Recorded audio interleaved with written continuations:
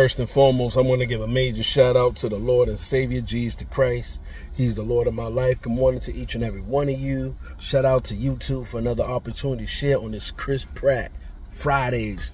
Good Friday from now on. This is the good day. This is when the Lord transitioned, and this is where the game has changed. All right? So on this Good Friday, Chris Pratt, Good Friday. Rest in peace to the homie. Shout out to all my subscribers, all my new subscribers, each and every one of you that take time to watch the videos and the shorts. I appreciate each and every one of you. Shout out to my man Bible E, always on that 1 and 2, for sending that daily word. Matthew 6, verse 11. Give us this day our daily bread. Y'all see this? They don't even make these no more in the NBA. I had this for like over 5-6 years. They don't even make this no more. They got the whack headbands. Y'all need to go back to this brand. It's official.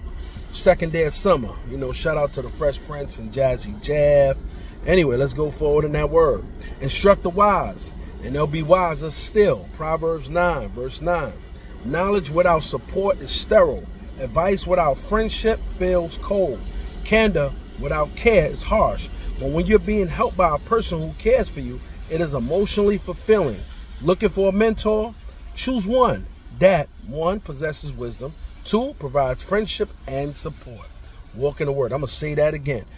If you're looking for a mentor, you got to get one that possesses wisdom, and 2, provides friendship and support. Walk in the word. With that being said, brothers and sisters, have a great weekend, all right? Peace and blessings to each and every one of you. All right, more content on the way. I'm at Trader Joe's. Look like these two people about to get into it. Male and a female. You know, sometimes I'm like an intercessor. I have to intervene to diffuse, but a lot of times, and I'm gonna give y'all some advice, mind your business. You know, that's how people get killed and hurt, trying to intercede with certain things that's not meant for them to intercede or get themselves involved in. All right, more content on the way, y'all. Peace.